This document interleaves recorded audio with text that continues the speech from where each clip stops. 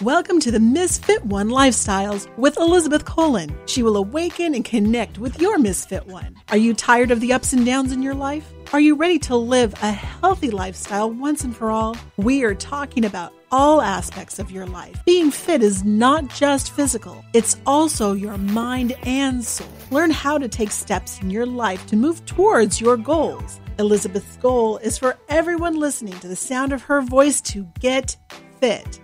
Let's get focused, let's get intentional, and let's transform. Now here's your host, Elizabeth Colin. Hey guys, welcome to another episode of Misfit One Lifestyles with your girl, Elizabeth Colin, also known as Misfit One. But today's guest is someone that I have been looking forward to speaking with for such a long time now. This has been in the works a minute. The one and only Dr. Brooks Greaux. Did I say it right? You did. You got it. Right on the money. Awesome. Welcome, welcome, welcome. Listen, for those of you who do not know this amazing woman, I'm so happy I can introduce you. Okay, you're welcome. She is a widely acclaimed leadership expert, speaker, and author. And she is the founder of, check this out, best name ever, the SYNC Worldwide, which stands for Seek Your Natural Calling. Come on, Dr. Lisa, come on, talk to us about that. You know, it was interesting because I kept thinking, like, what do I want to call my business? So, you know, I could have said, yeah, use my own name, but I was thinking something more. And I think about all of us, we all have that something. We all have strengths. We all have gifts, talents, treasures, that natural thing that we have. So I started playing around and, you know, so SYNC, S-Y-N-C came up, seek, and I said, seek your natural calling. So that's how the name was born. So, yeah. Bam. I mean, and listen, do you say, what do you do? No, baby, my name is Seek Your Natural Calling. I help you. That's right. And that's it, you know, is for all of us to find, like, what's our natural calling? What's that thing that we get immersed in and we look up and it's 5 hours later and like, whoa. So it's just kind of like, you know, where do you get that? Like, what's that, your flow? So right. If you're a runner, because runners get that runner high where they're like running, they start out running 5 miles and the next thing I know, they've run 15. So it's that flow, that thing that you could do for hours. And that is your natural calling. I always say, what would you do even if you didn't get paid, right? Because something you love so much. And I love that because, you know, right now, people listening right now still have a hard time moving toward that, right? Yeah. But you help people get over that. You help them with their business development. You are an expert literally in your field of, I mean, you not only have done such amazing things personally, right? But on a professional level, you're doing things, you're playing where the big boys play. Does that make sense? It does. And so, first of all, thank you for the compliment.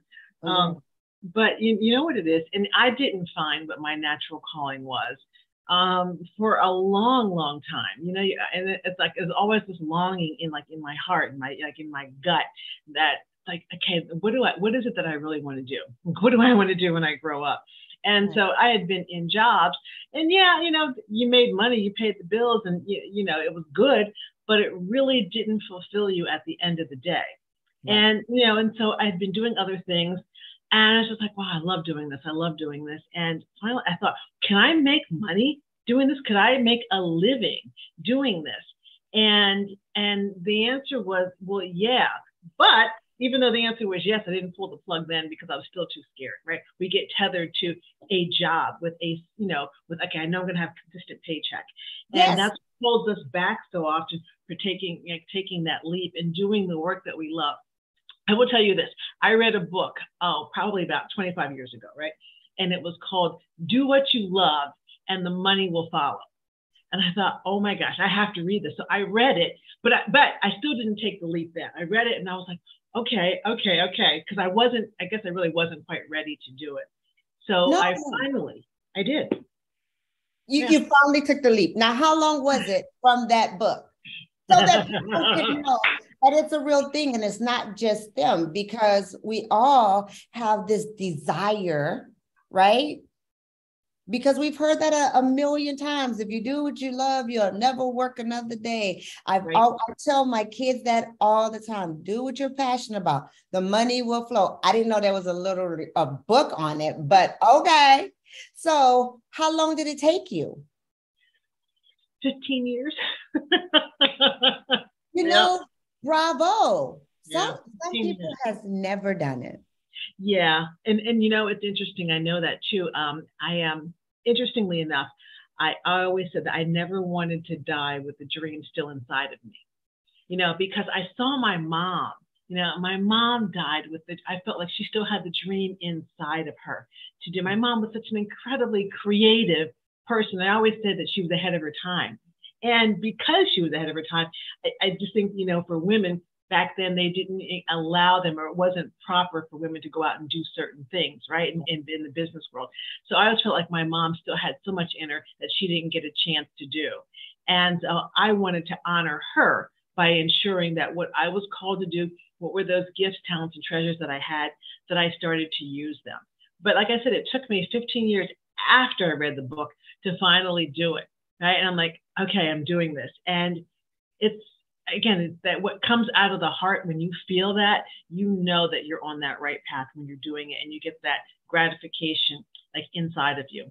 So, which is so powerful on so many levels, because we all have that. Like I still am that person, and I teach on this, right?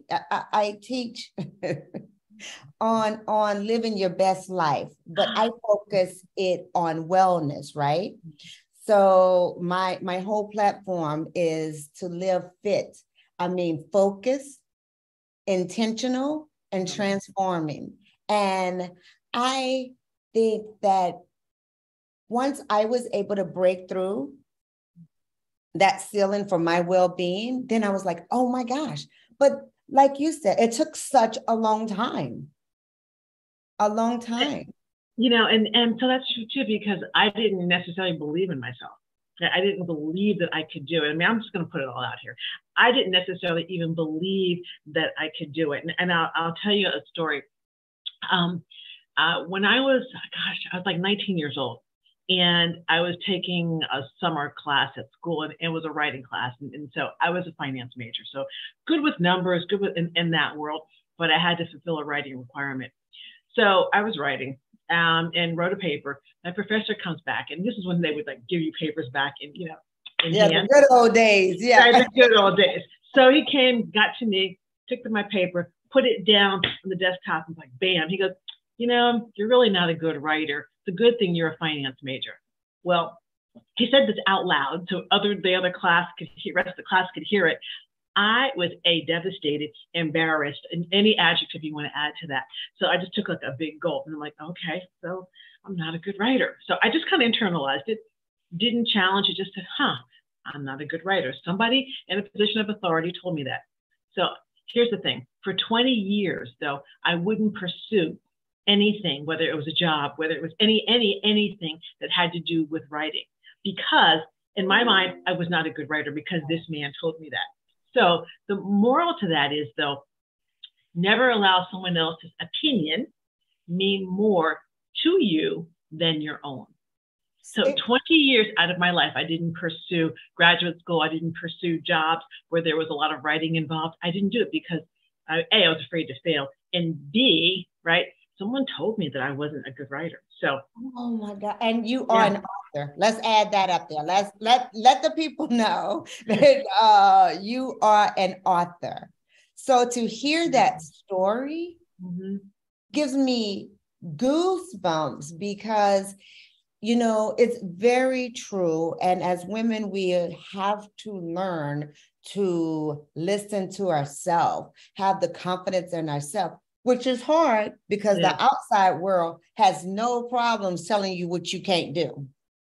Girl, all day long. And I will tell you too, I mean, you know, also the social media does a job on us as well, right? You know, portraying this wonderful image of everything is happy, beautiful, and lovely, and what it should be. And so if we're trying to live up to this ideal that actually doesn't exist, then we're always going to feel some kind of way about ourselves. And, you know, and so I would submit to that became really true for me. And, you know, and then it wasn't until I had this great circle of friends, though, who were saying to me, like, how did you come to that conclusion? Why do you believe this? And so they were always questioning the things that I was holding in my head. And they helped me reframe how I was looking at certain things or even the world. So moral to that is, make sure your tribe, make sure your village, make sure whoever it is that they, like, you know, that you have these people in your corner so they can remind you of who and what you really are. Seriously. That is facts, because I had that happen on the opposite. So math, I remember I was embarrassed. They didn't say it out loud, but in the old days, they would pass your paper back. Like I'm a straight A student. I'm that one who wants to have all A's. I want to be great. And they would pass your paper back and I would have a big F on the math thing, right? It's a big F, big red F. Like, I mean, why did they use red all the time? Right? Red F, like, what? And they passing it back. And I told my dad, and my dad is great at numbers. My daughter just graduated college. Well, she's graduated college as a math major. Math like runs in our family. So when I wasn't good at it, it was devastating to me. And I would ask my dad, like, to help me, and he would yell because you don't know that. I'm like, no, I don't know it. So I always just said, I'm just not good at math. I'm gonna stick with writing and English and history and all that, but math is not my thing. However, comma doc, when it's a sale, 10% off of something, I'll be like, oh, I know what that is. If you with money for me, I got it. But it was in my mind because someone of authority said that you're not good at it. So I love the fact that you took that external nonsense from somebody who does not even matter. Like, what are they doing now? You have no idea what they're doing now, and based it upon your support group, which is so important to have a tribe. I truly believe in it because they're the ones that's going to be honest with you. Truly.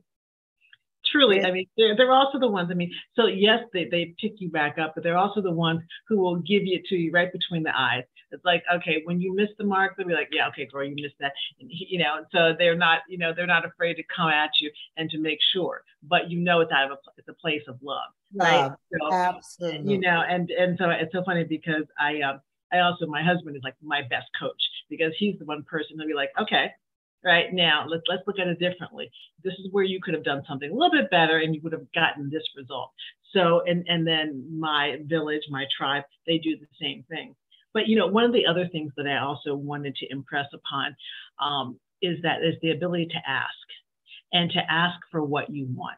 I mean, that's one of those areas that I didn't realize, and again, until later in life, about asking for things. You grow up with, these messages, right? You get these messages, these early scripts from your parents or your grandparents or some significant other adult in your life.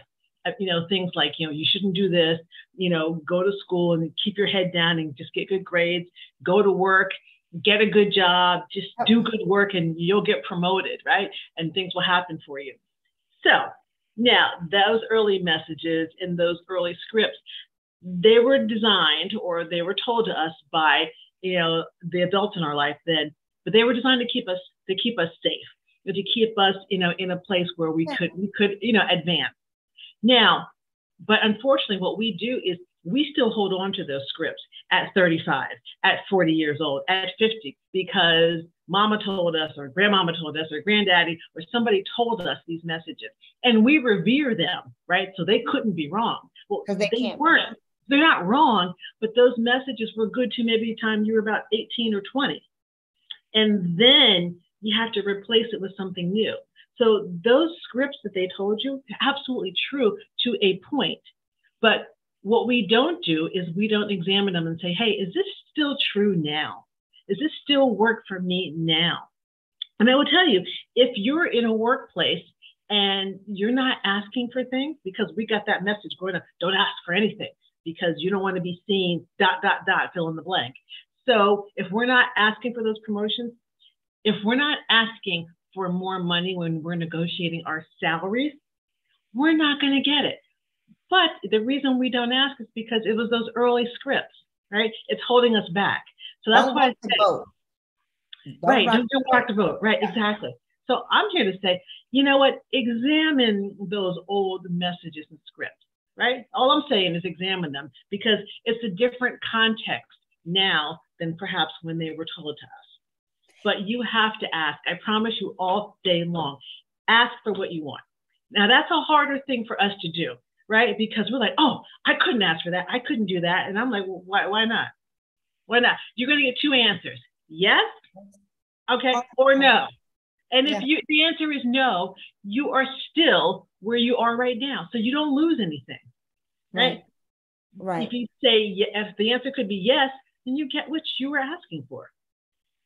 I make it sound simple, right? Yeah, I was just about to say that. I was just about to say that it sounds really simple. Sounds really simple. And it's just like, you're like, well, of course.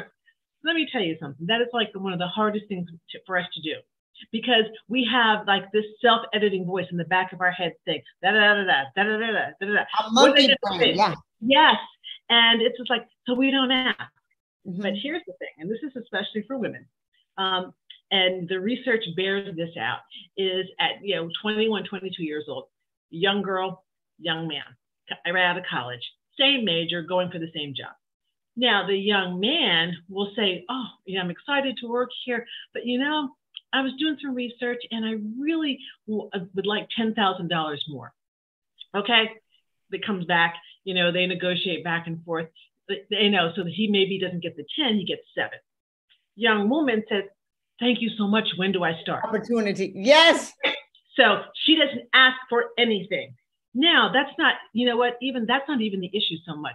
What happens is over the course of 40 years, because, and even now, the retirement age is being pushed back. So maybe it's over the course of 50 years, you compound that interest on that first 7,000. Let me I'll do the quick math for you. Do it for me, girl. $1.5 million that woman will have lost out by not asking that simple question at 22. So did y'all get that? Everybody, I want you to write it down and then highlight it. Ask for what you want. And so I'm going to go back to what you said, because it's like, okay, it's not that simple. You're right. But you know what it is? It is a muscle, Elizabeth. It's a muscle. And the more we do it, okay, girl, I'm talking to the right person. Right? Talk to me. Okay, so misfit.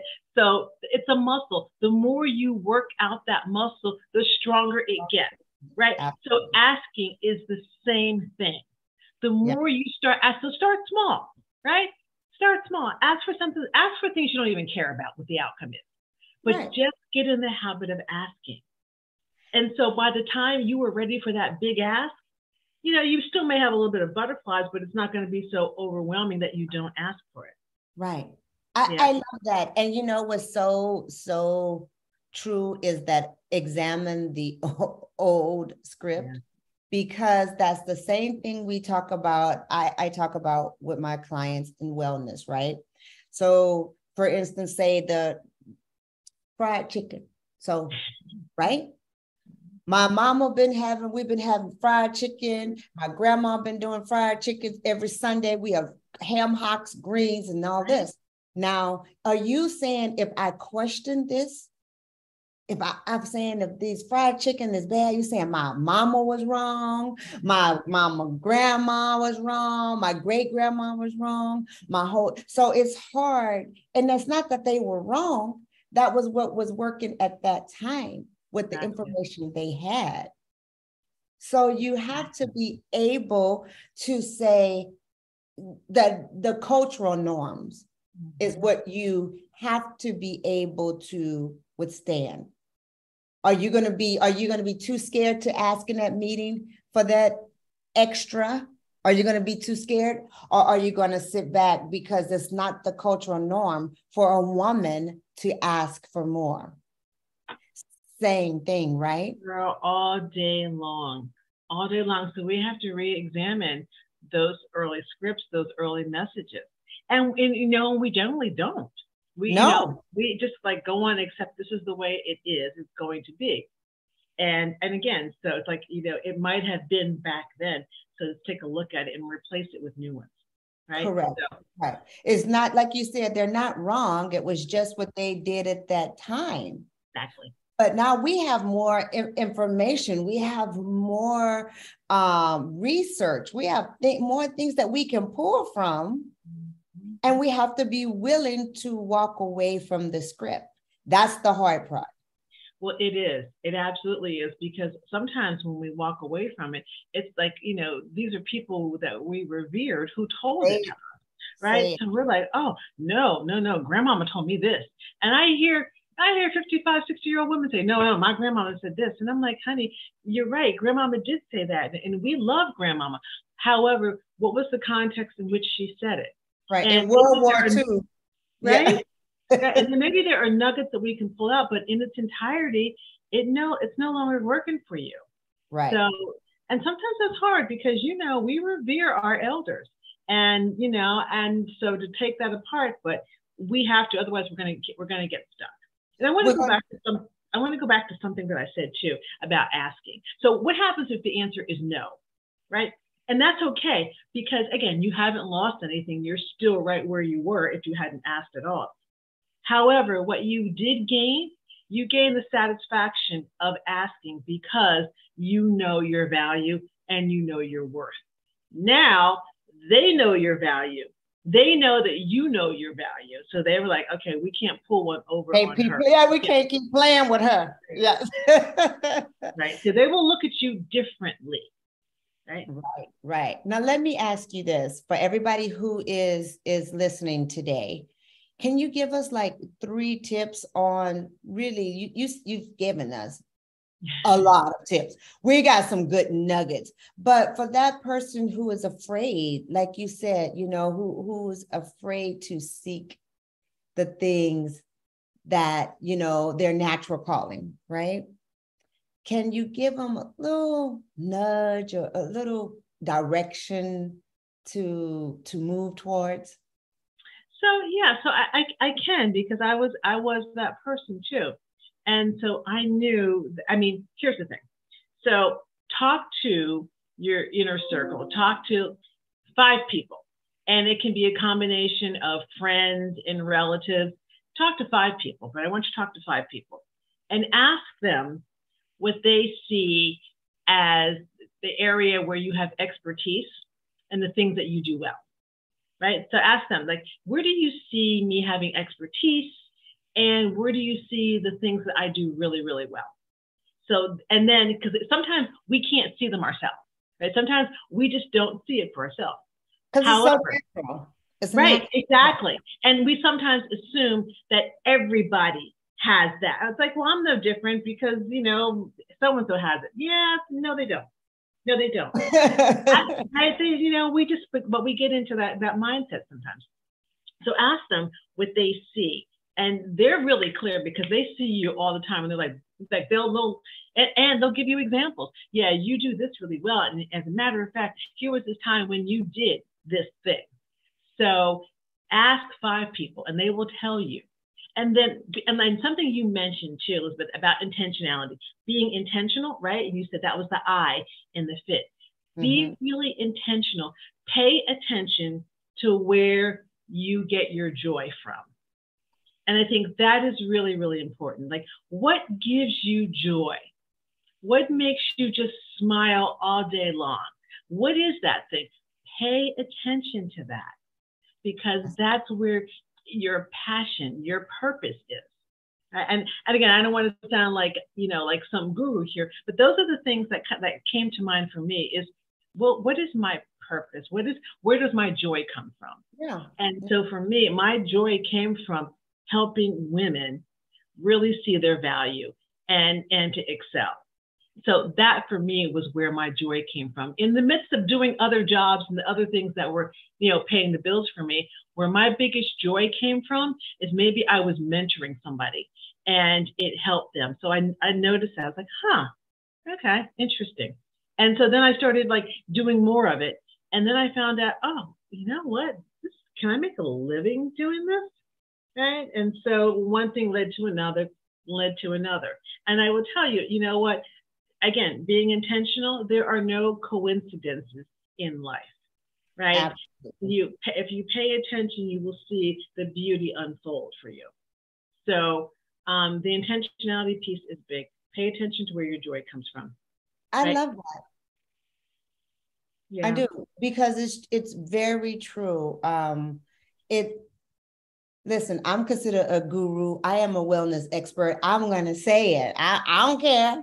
I said it. It's true. If we are not following our passion, we will never, ever get to feel that joy at all times, right? So it's true. Now that script that the old people said, that's true. Stick with that. Find something that you enjoy and you will never work another day in your life. That's a good old script that you can stick to. And that's so true. And it's so funny because, people say, well, like, what are you going to do when, in retirement? And I'm like, retirement, I'll never retire. I'll be working until I'm 105. And they're like, what? And I said, why would I retire? And I like, that's not even on the radar at the moment anyway, but why would I retire when I'm doing the work that I love? Right. Exactly. I might dial it back in terms of the intensity or the amount of hours, but I would always be doing something like this. You know what I mean? Absolutely. So that's really what becomes important. And like you said, if you do something that you love doing, you'll never work a day in your life. Never. Right? You never will. And we got to talk about your book and how we can get it, because your book is, let me see if I can remember the name of it. Don't Abdicate the Throne. Yeah. Is that it? That's it. Say it again. Yes. So hey, I can just show it to you. So this is what it looks like. Don't Abdicate the Throne. And and it's interesting because the title's funny, because I finished writing the book and so my editor said to me, she was like, what are you going to call it? And I'm like, I have no idea. And we just busted out laughing. And she goes, as she was editing and making some corrections for me, she goes, you always keep saying this phrase, don't abdicate the throne. I'm like, yeah, don't give away your power. And she goes, bingo, title for the book. And I'm like, absolutely. Because again, I see us sitting on our thrones, because we were put here for a reason. So stop giving your power away. Stop it. I mean, we all have power, Elizabeth. We all do. Yes. Right? And I love what Alice Walker said. She said the most common way people give up their power is by thinking they don't have any. And she's so true about that. We think of power as lots of money, billions of dollars. That's power, right? Or we think of, well, I'm the CEO of a company. We think that's power. Now, I will tell you, what? So that might be true, but there's not just 2 dimensions of power. There are actually 7 dimensions of power. And in those 7 dimensions, I'm just going to talk about 3 of them, because all of us possess at least these 3. And the first one is expertise, right? So all of us are experts in something. You are a fitness expert, bar none, right? And own it. So own your expertise. So expertise. And all of us have expertise in some area. And we think about, what is it? For some people, it's their technology. They are the person, like when you get a new phone, there's certain people I will give my phone to and say, here, just like, do this for me, right? So that's that. There are some people who are like those experts you come to with investment. They know how to invest money. They know what to do with it all day long, right? So where is your area of expertise? And here's the thing. What do your friends and family come to you for, right? What do they come to you for? That will tell you what your area of expertise is. Right? I love it. And how can we get the book? Because I definitely need that in my life. So you can get the book. Go to my website, And so the website is thinkworldwide.com. thinkworldwide.com. And listen. The great thing about that too is I can also autograph for people. Oh, yeah. Oh, yes. I would like an autograph copy, please. Yeah, but it's about understanding our power, right? Not giving away our power, and it's understanding, our purpose and where our joy comes from. And listen, this woman is just not speaking to be speaking. She is, you were selected as one of the 25 most influential Black women in business. Wow. So when I say, you guys, I was looking so forward to this interview because, like, we all have our power. And I think the biggest part of it is knowing your strengths and knowing your weaknesses and know who to surround yourself with. Right? All day long, and get away from those toxic people. Adios, amigos. Just say bye, right? And you don't need to give them any explanation. Because I always say this: you are the architect of your life. You build the life that you desire. And listen, I am totally in awe with you. I am so proud of you. I mean, I look at all the things, JP Morgan and Chase is where you used to go and talk to the people. And my husband is in finance. And so that's what he does. And we've been to New York, the Manhattan. For that, a lot of times we go up there. But to see you in this position, it just makes my heart happy. Thank you so much. That means so much to me. I really appreciate that. We really appreciate you being on today. So before I wrap it up, is it any last words you want to tell the people? Start asking for what you want. You have not because you ask not. Whoop! Listen, I'm gonna add on that, like my daddy say, a closed mouth don't get fed. You know what I'm saying? So until next time, you guys, live fit. I hope you enjoyed this episode of Misfit One Lifestyles. Listen, when you are fed up and sick and tired of living this stifled, overwhelmed, and overstressed life, and you're ready to live the fullest, richest, and healthiest life by gaining more confidence, more energy, and more clarity, living in your best self, you know what to do, right? Go ahead, go to my website, misfit1.com. Sign up for our online courses, Creating Healthy Habit, so that you too can live fit, focus, move with intention, and transform your life.